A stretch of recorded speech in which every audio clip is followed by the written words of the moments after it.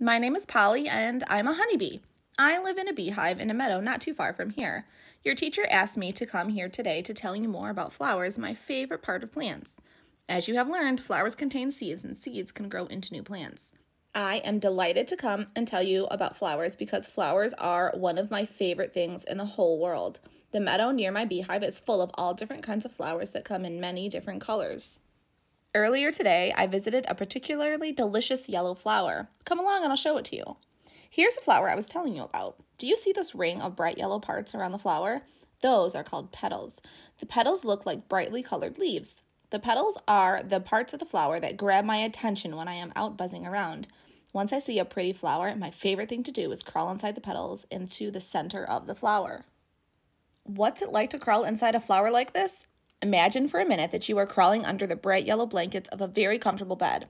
Bright yellow is all around you. Now imagine that you stay under the blankets drinking the world's tastiest drink through a straw. You are so happy that you wriggle around and get covered with yellow powder that smells great and feels good against your skin.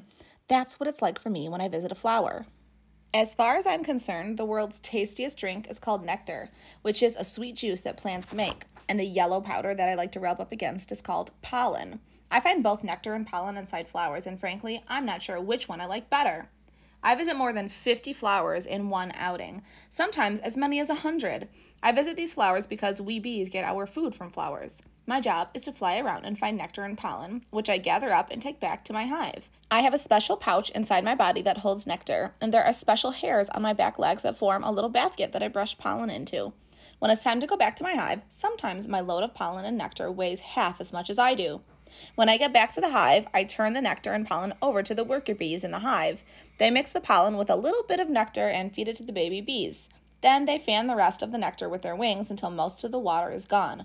Nectar with most of the water gone turns into something that both bees and people love.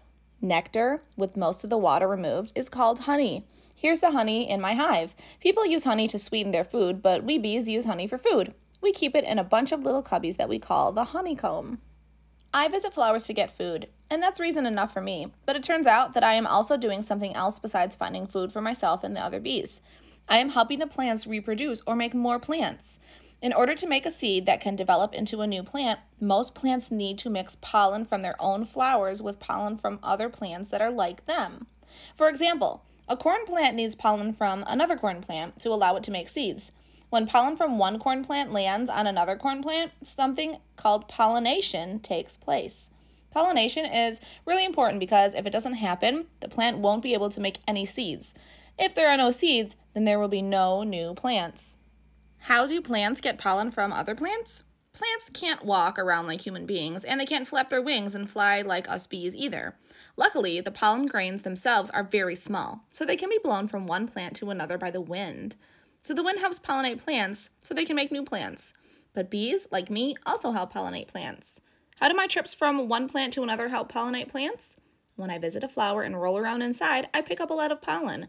When I fly on to the next flower, I carry some pollen from other flowers with me, and some of it rubs off onto the next flower I visit.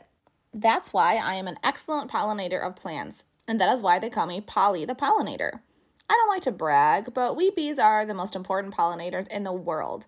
Oh, sure, the wind helps pollinate, and some other insects also carry grains of pollen from one plant to another as they feed. Butterflies do it, so do moths, beetles, and wasps. Some birds, like hummingbirds, are also good pollinators.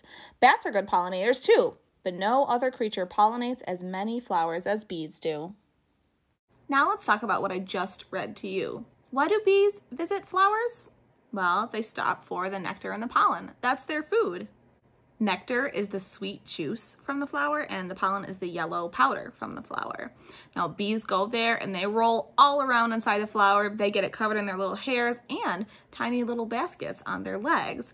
They take that back to their hive and they deliver it, and from there it gets turned into food for baby bees and dried up to turn into honey. What's really cool about a bee's job is that it helps pollinate other plants and other flowers.